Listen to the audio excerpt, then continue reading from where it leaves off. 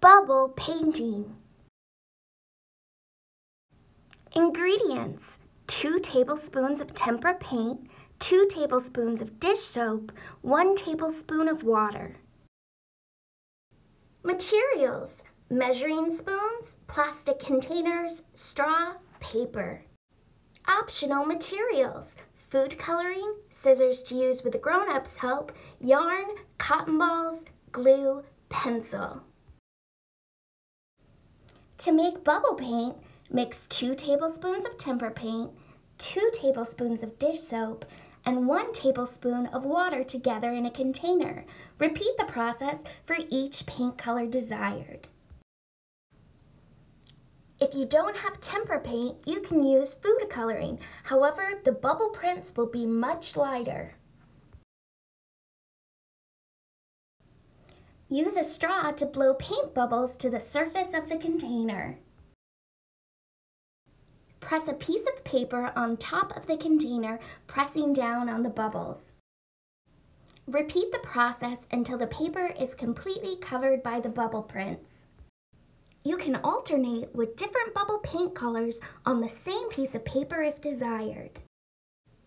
Continue making as many bubble prints as you want. The possibilities of what you can create are endless. Bubble print raindrops and a cotton ball cloud is just one example of what you can create. To make bubble print raindrops and a cotton ball cloud, cut raindrop shapes out of the dried bubble prints. Glue pieces of yarn in the middle of 2 bubble print raindrops. Make sure you glue the raindrops so the bubble print is visible on both sides. Draw a cloud shape on a piece of paper and cut it out.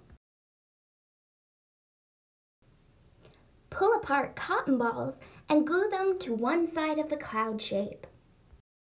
Flip the cloud over. Glue a piece of yarn to the top of the cloud to act as a handle. Glue the yarn-attached raindrops to the cloud shape. Pull apart cotton balls and glue them onto the cloud shape, covering the glued yarn. Now you've painted with bubbles and created bubble print raindrops.